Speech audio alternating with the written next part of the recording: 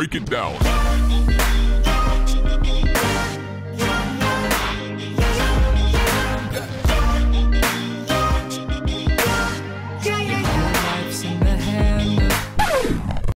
Bye, have a great time.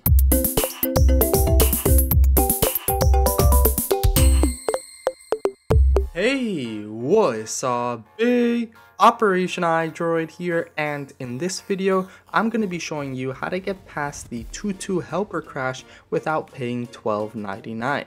Now, it's actually really simple. All you have to do is open Safari and type in the URL emulators.com, then switch to the app section and you'll see a new application called TuTu Fix with the banner required right next to it. Now, this TuTu Fix application is required with all the other applications that have TuTu Fix next to it. So as you can see, nds4ios and PPSSPP have this little banner here. So you will need to install the TuTu Fix application in order for these applications to work. So I'm going to be showing you now how to install them and what happens when you don't have the TuTu Fix application and how easy it is to fix it by simply installing the TuTu Fix application, which is completely free and you don't have to pay $12.90 now.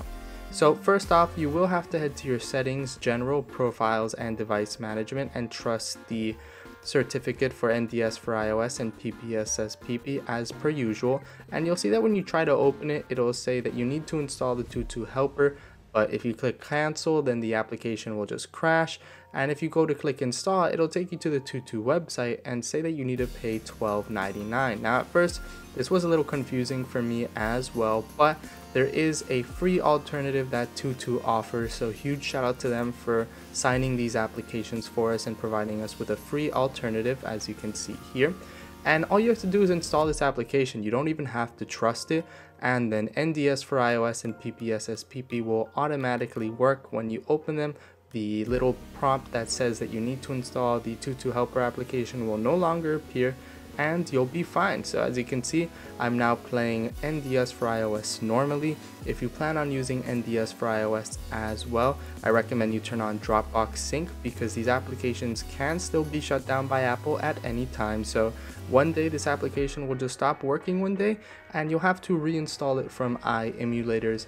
But if you want to keep your saves, all you have to do is turn on Dropbox Sync again. So make sure you turn on Dropbox Sync now before the application crashes, and that is pretty much it. Thank you for watching. I hope you enjoyed this video. If you did, then please hit that like button as it helps out the video tremendously and I truly appreciate it.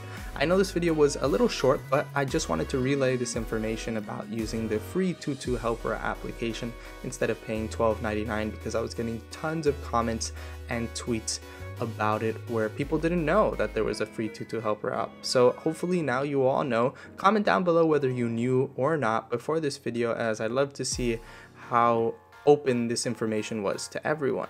And as always, if you are new to the channel, be sure to subscribe for more awesome tutorials like this one. Trust me, my other ones are longer and better. If you want to check them out, you can click one of the two videos on screen. They all have to do with nds4ios, so I think you'll like them. And as always, thanks for watching, thanks for subscribing, and welcome to the operation.